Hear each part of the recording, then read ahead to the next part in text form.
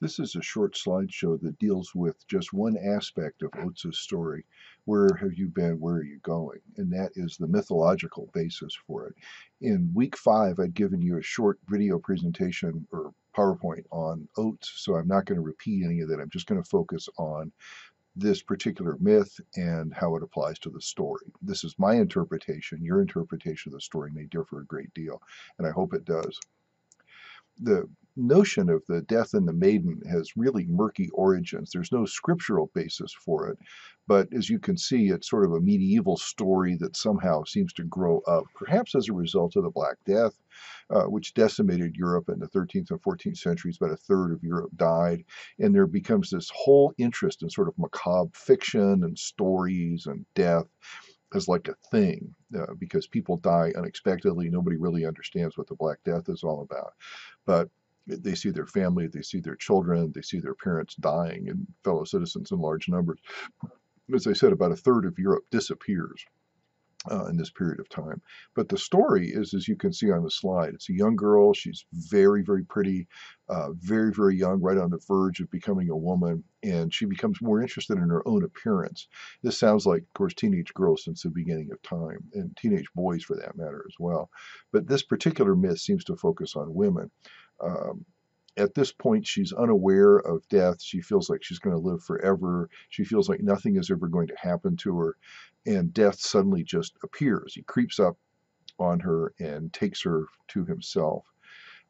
Sometimes there's a dance associated with this, and you'll see in some of the images uh, the man and the woman, death and the maiden, dancing with each other.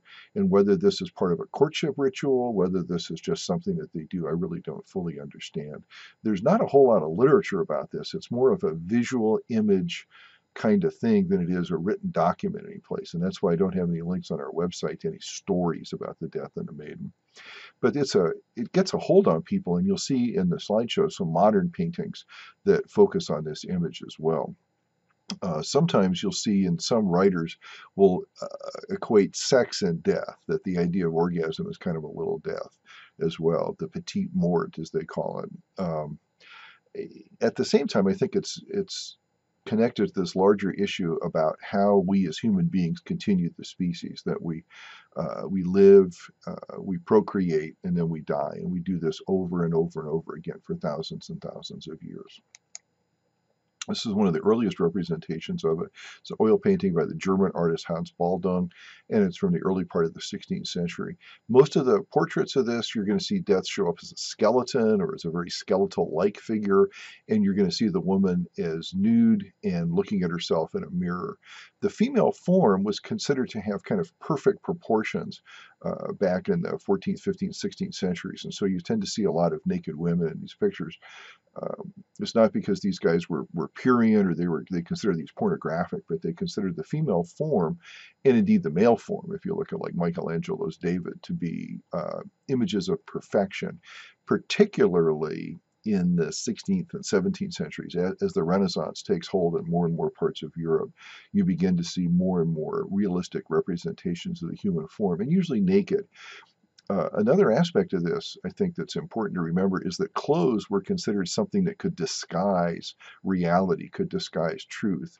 And so a more truthful, a more honest figure would normally be shown in the nude. Even the male figure over here on the right-hand side of this image, this guy who looks like, what? You're taking my girlfriend? What?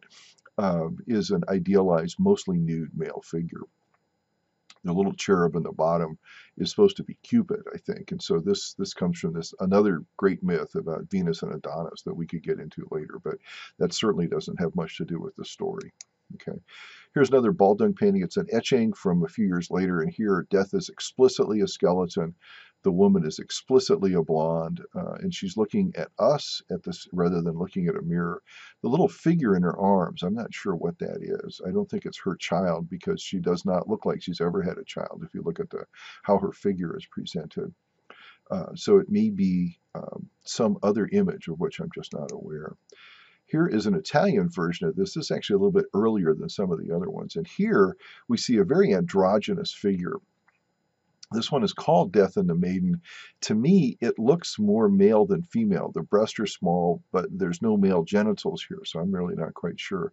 Perhaps this is meant to be androgynous, and it's meant to be a young man or a young woman looking at him or herself in a mirror. Notice the mirror again, the concern with appearance, and death creeping up from the left-hand side, which is normally where death appears, the left side of a painting. This comes from the Latin sinister, which is still the Italian word for left, sinistra. And so you get the idea of sinister is associated with the left side of a painting. The right side of a painting is normally associated with dexterity, because the Latin word for right, dextare, of course, most people are right-handed. Certain religions have different roles for different hands to play.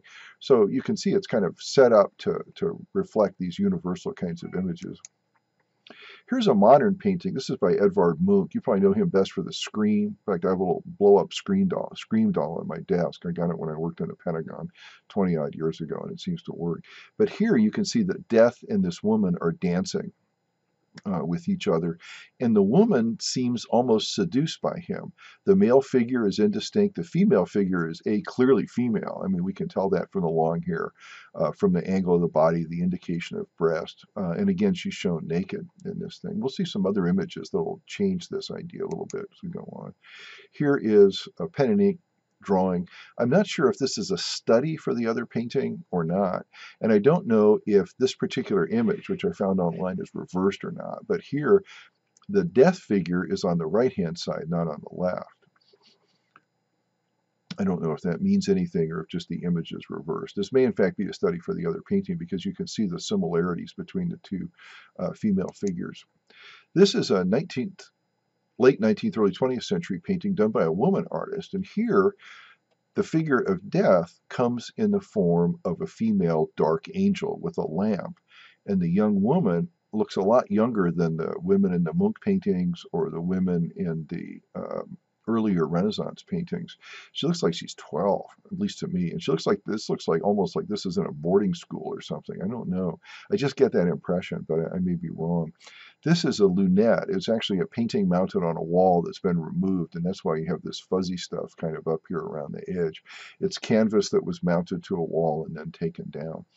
But I think the salient part here is first the striking appearance of death in the form of an angel, and in the form of what looks to me like a female angel. But you may disagree. You may decide that this particular death image is a male. Here's another 1900 painting done by a German artist, Adolf Hering, also Death and the Maiden, where here you can see the woman is scantily clad. Death is clearly a human figure of some kind, but what it exactly looks like, we don't know. We can see the bony, skeleton-y kinds of things in the hands, and we also see Death in this black shroud. That seems fairly typical, it seems to me. Here's Egon Schiele. You may know him as one of the most famous late 19th, early 20th century artists. His paintings go for hundreds of millions of dollars. And this is a Death and the Maiden painting that he did. I'm not sure quite when. I want to say this was before World War I, but I'm not honestly sure. Here, Death is a recognizable human figure, a male. And you can see the female figure here is dressed in female clothing that may or may not be roughly contemporary with the period. The background appears to be rocks. I mean, I have no idea what's really going on in this painting, but you see this white thing down here, and you get the sense that perhaps this is some kind of a shroud. But note also the elongation of the arms, that she's becoming a skeleton kind of as we watch the painting unfold. We also see that her legs look like they're normal-sized human legs. And it's almost like her body, as it comes in contact with the figure of death over here on the left, is beginning to turn into its skeletal after-death form. My sense is that as this process goes on, she becomes more and more skeletal. If we could go, if this painting were a movie and it kept going, we would see her turn into a skeleton before our eyes. Death and a Maiden becomes a film and a play. Ariel Dorfman is a Chilean writer, and she writes this play in the late 80s when Chile has come out of a period of tremendous political repression. This is Chile, the country in South America. And it was turned into a movie in 1995. And it's the idea of a woman who's taken prisoner earlier in her life and then is returned to her husband, and then her husband brings home years later the man who tortured her.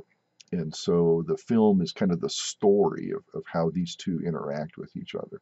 It's a sad, odd film, worth watching if you can find it. I won't spoil it for you. Here's a couple of photographs. The first one here is of the kind of the model for Arnold Friend. This is Charles Schmid, and as you know from the notes in the story in our textbook, Joyce Carol Oates read a Life magazine article in 1966 that talked about the 1965 murders that this man, Charles Schmid, committed in Tucson. Here he's being arrested, and you notice a couple of Arnold Friendly-like things about him. One, he's relatively short, as you can see, and two, he's got these boots on him. If you remember in the story, there's a number of references to his boots and the odd shape they are and the odd way that Arnold Friend carries himself.